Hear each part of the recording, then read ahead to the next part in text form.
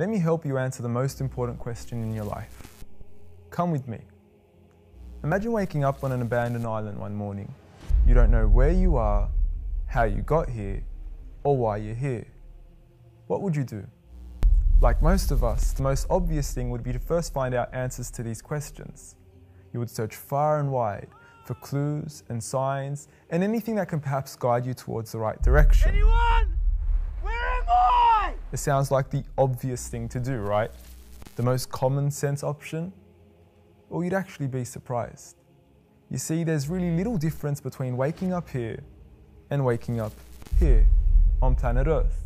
In both cases, we don't know how we got here, where exactly we are, and most importantly, why we're here. So why the difference in response? I mean, why is it perfectly understandable to search for answers here, but completely inappropriate to search for answers here? Strange, isn't it?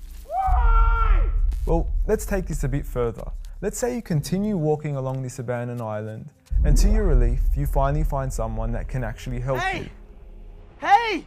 What am I doing here? Well, what if he's not interested? How did I get here? I just woke up.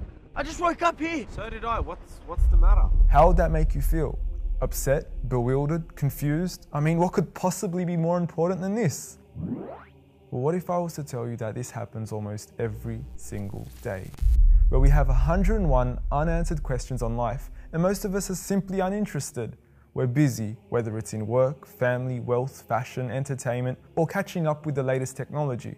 It's not to say that these things are wrong, but surely they're not more important than answering the most important question in life: our purpose. You see, we can ignore all of this if we wanted to.